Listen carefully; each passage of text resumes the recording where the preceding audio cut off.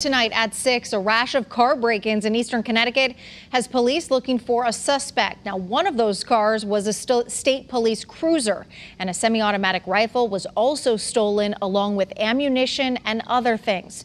Chief Capitol reporter Susan Raff has exclusive details. She is live at State Police headquarters in Middletown with much more. Susan.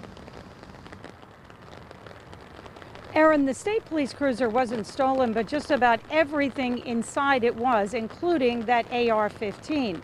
And state police tell us they want to find that stolen firearm, and quickly.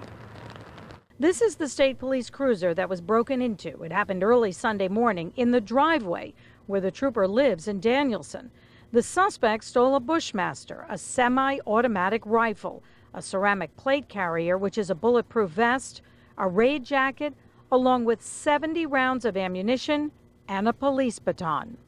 We're very concerned. We're concerned anytime any of our vehicles are broken into, but in this aspect is very alarming because a weapon with a firearm was taken. Other cars in this neighborhood were also broken into, and some were stolen.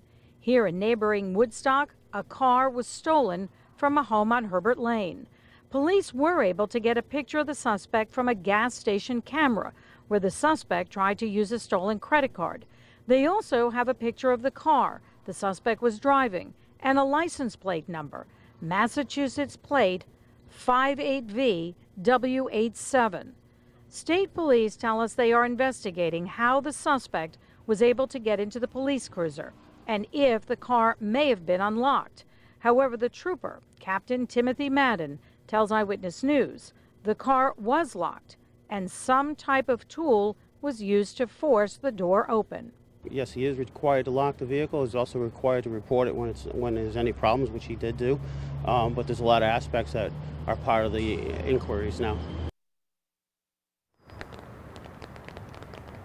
The Connecticut State Police Union tells us they are offering a reward of $1,000 for that stolen firearm and anything else which was inside that police cruiser, which was all state police property.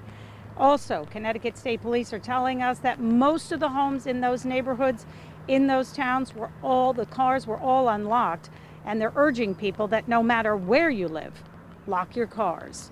We are live in Middletown. Susan Raff, Channel 3 Eyewitness News.